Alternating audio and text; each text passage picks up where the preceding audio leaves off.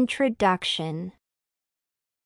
To begin with, let us mention that nowadays people do not imagine life without a cell phone. For us it is no more a wonder of engineering, but a usual means of communication, and it is more likely that a person without a cell phone will be considered an odd person. It should be mentioned that the idea of person-to-person wireless communication is not new.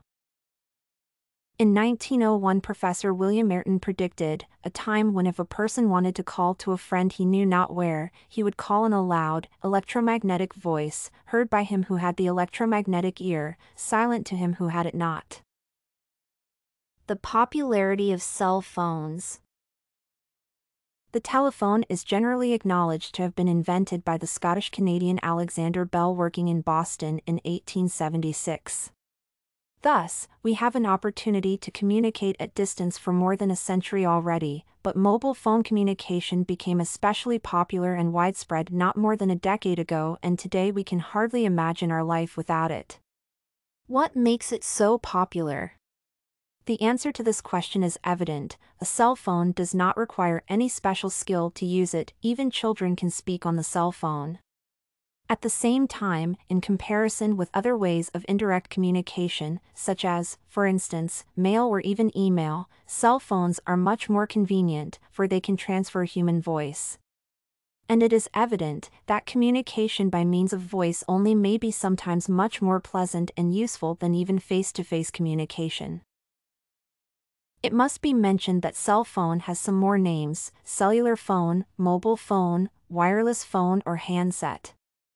Still, all of them stand for a device that usually has a monochrome or color screen display, a built-in antenna, and a keypad. Cell phones of the first generation. It will be interesting to mention that the first cell phone was made by Dr. Martin Cooper, who worked as an engineer at Motorola at that time. So, the historic date in the development of cell phones was April 13, 1978, when Martin Cooper made a first phone call using the first cell phone, the Motorola Dynatac, when he was walking along a street in New York. It is not difficult to guess that visually this first mobile telephone looked like a brick, and it was rather heavy and needed charging very often. This is why it could be called movable, but not mobile. Such were the cell phones of the first generation. Cell phones of the second generation.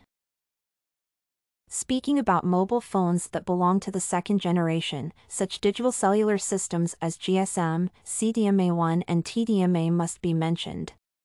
Due to high technologies, these phones are very light and comparatively small. They provide long talk time. These phones are also equipped with LCD screen display, which can show phone numbers, messages, etc. Clamshell phones, which had a screen display on the back of the cover pane, became to appear after palm-like phones. Nowadays cell phones are equipped with brightly colored screens.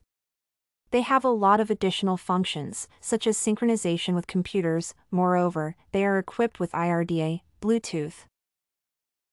Smartphone. Finally, smartphones that were developed in late 1990s should be mentioned. These devices are equipped with the latest mobile processors such as Intel Xscale, and they are characterized by high-resolution color LCD screens and impressive memory capacities. A smartphone may be used as a music player, or it can function as a digital camera and computer as well. Conclusion. Drawing a conclusion, let us say that phones and cell phones have changed greatly in the course of their development. Moreover, technical revolution is even more promising. We cannot even imagine the way a cell phone will look in some 10 or 20 years. StudyCorgi.com has everything you need for successful studies. Writing tools, informative articles, and essay samples. Come check it out!